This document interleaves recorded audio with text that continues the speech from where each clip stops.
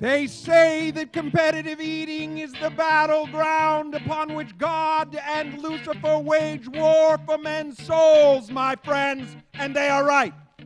For this is a battle for the ages. This is a battle of the Titans, that being that is half God and comes to earth only once in only one location, and that is here in the Times Center in New York City for only one purpose, and that is the Wild Turkey 81 Eating World Championship. So it is, and so it is written. Ladies and gentlemen, let the contest begin!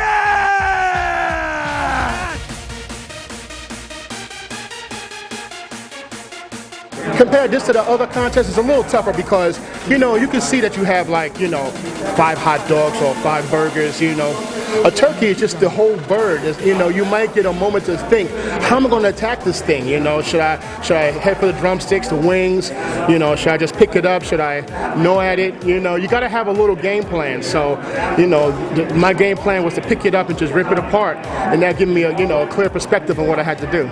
If you know the anatomy of the turkey, you know that the dark meat, the legs and thighs are a little juicier than the breast meat and the wings. So I try to eat that first. I was just thinking Walking Dead the whole time. Just tear that bird apart. What would a zombie do if this was a human eating contest? 3, 2, 1.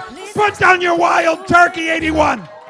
With 5.25 pounds, the entire 10-pound roast turkey, Sonia the Black Widow Thomas.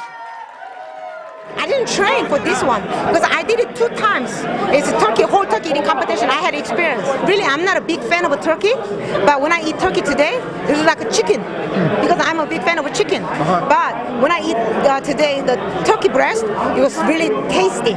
It's all the eating contest is mental. It's about 70 to 60%. It is 76%. If you lose your focus, I'm getting full, I'm gonna stop eating or slow down, then you lose. There's more mind game.